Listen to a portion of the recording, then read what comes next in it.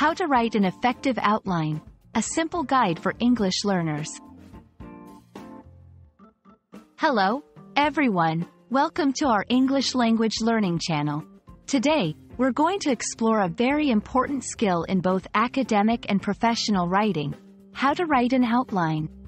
An outline is a roadmap for your writing and can help make the process much smoother.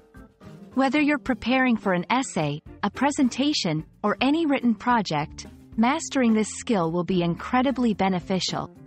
So, let's get started.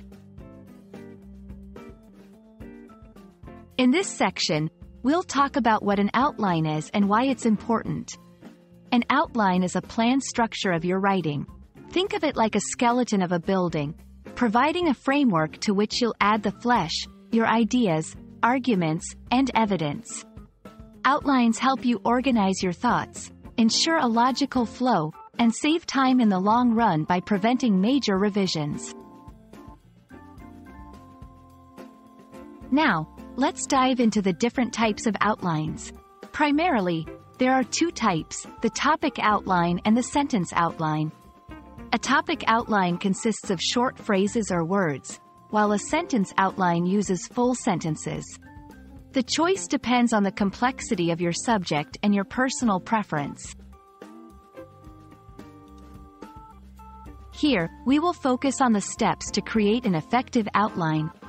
First, identify your main topic or thesis statement. Then, list the major points or arguments that support your topic. These will form the main headings of your outline.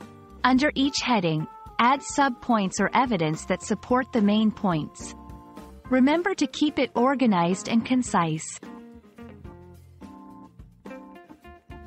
In this section, we'll share some key tips and tricks for making your outline as effective as possible.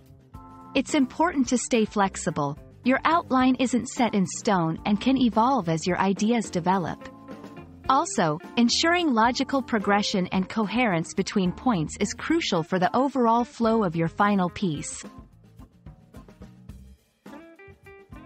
Let's discuss some common pitfalls in outline writing. Avoid being too vague or too detailed in your outline. Striking a balance is key. Also, watch out for disorganization or lack of a clear logical structure, as this can lead to confusion in your final draft.